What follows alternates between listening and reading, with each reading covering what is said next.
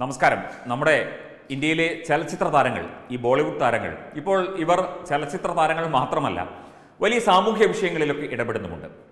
അമേരിക്കയിൽ ഒരു കറുത്ത വർഗ്ഗക്കാരനെ ഒരു പോലീസുകാരൻ മുട്ടുകൊണ്ടിടിച്ച് ശ്വാസം മുട്ടിച്ച് കൊന്ന വിഷയത്തിൽ ഇവിടുത്തെ ഒരുപാട് ആൾക്കാർ, ബോളിവുഡ് താരങ്ങളൊക്കെ പ്രതികരിച്ചിരുന്നു. വലിയ പ്രതികരണമാണ് ഉണ്ടായത്. പക്ഷേ ഇവിടെ നടക്കുന്ന വിഷയങ്ങളെക്കുറിച്ച് മഹാരാഷ്ട്രയിലെ പൽഘറിൽ സന്യാസിമാർ കൊല ചെയ്യപ്പെട്ടു. അതുപോലെ വിവിധയിടങ്ങളിൽ ഹിന്ദു സന്യാസിമാരും വിവിധയിടങ്ങളിൽ പലരും ആക്രമിക്കപ്പെട്ടു. പല കലാപങ്ങളും ഉണ്ടായി. പക്ഷേ അതിനെക്കുറിച്ചൊന്നും പ്രതികരിക്കാനൊന്നും ഇവിടെയുള്ള ചലച്ചിത്ര പ്രവർത്തകർ തയ്യാറായില്ല എന്ന ആരോപണം വളരെ ശക്തമായി തന്നെ ഉണ്ടായിരുന്നു.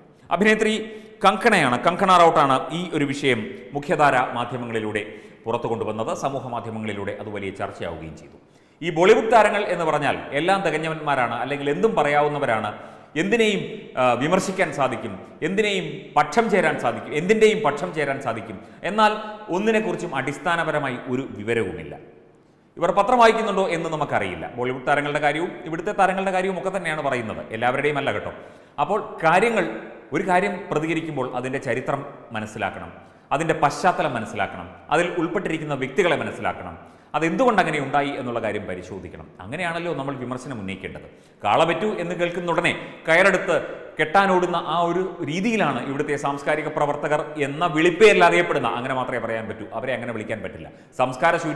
ശൂന്യരായി ജീവിക്കുന്നവരെ എങ്ങനെ നമുക്ക് സാംസ്കാരിക നായകന്മാരെന്നും സാംസ്കാരിക പ്രവർത്തകരെന്നും പറയാൻ പറ്റൂ?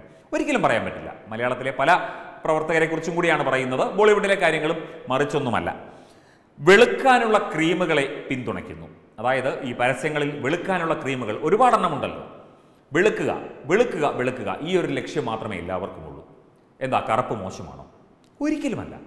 മനുഷ്യൻ കറുത്തും വെളുത്തും ഇരിക്കും. രണ്ട് ജാതിയേ ഉള്ളൂ, ആണും പെണ്ണും. രണ്ട് നിറമേ ഉള്ളൂ, കറുപ്പും വെളുപ്പും.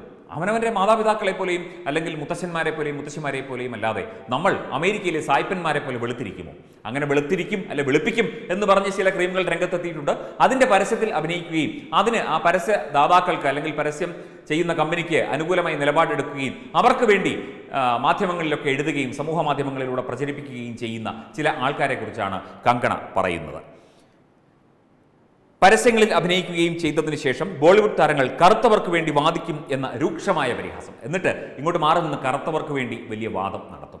ഇത് ഒരു ഇരട്ടത്താപ്പല്ലേ എന്നാണ് കങ്കണ ചൂണ്ടിക്കാണിക്കുന്നത്. ഒരു കാര്യം മാത്രമാണ് ഈ സ്ത്രീ പറഞ്ഞത് കേട്ടോ.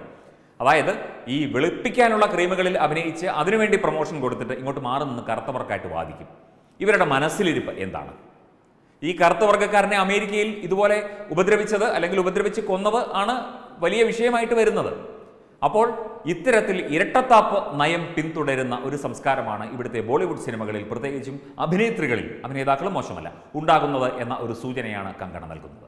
ഇതിപ്പോൾ ഇന്ത്യ മുഴുവൻ വ്യാപിച്ചിരിക്കുകയാണ്. എന്തെങ്കിലും ട്വിറ്ററിലൂടെയും അതുപോലെ ഹാഷ്ടാഗുകളിലൂടെയും ഒക്കെ എന്തെങ്കിലുമൊക്കെ അഭിപ്രായ പ്രകടനം പറഞ്ഞ് പേരെടുക്കാനും അതുപോലെ ഇരട്ടത്താപ്പ് നയങ്ങൾ കാണിച്ച് ആരുടെയെങ്കിലും മുന്നിൽ ഞെളിഞ്ഞു നിൽക്കാനും ഇടതുപക്ഷ ജിഹാദി കൂട്ടായ്മയ്ക്കൊപ്പം ചേർന്നാൽ വലിയ ഗമയാണ്, അല്ലെങ്കിൽ താൻ പ്രശസ്തയാകും എന്ന രീതിയിൽ മനസ്സിലാക്കിക്കൊണ്ട് പല അഭിനേതാക്കളും ഇപ്പോഴും സമൂഹ മാധ്യമങ്ങളിലൊക്കെ യാതൊരു നാണവുമില്ലാതെ യാതൊരു മാനവുമില്ലാതെ പ്രവർത്തിക്കുന്നുണ്ട്. നിങ്ങളൊക്കെ ചെയ്യുന്നത് അടിസ്ഥാനപരമായി രാജ്യദ്രോഹമാണ്. നിങ്ങൾക്ക് സ്വന്തമായി അഭിപ്രായം പറയാൻ അറിയില്ലെങ്കിൽ അല്ലെങ്കിൽ സ്വന്തമായി ഒരു അഭിപ്രായം ഇല്ലെങ്കിൽ നിങ്ങൾ മിണ്ടാതിരിക്കുക. ആ ഒരു കാര്യം കൂടിയാണ് കങ്കണ ചൂണ്ടിക്കാണിക്കുന്നത്.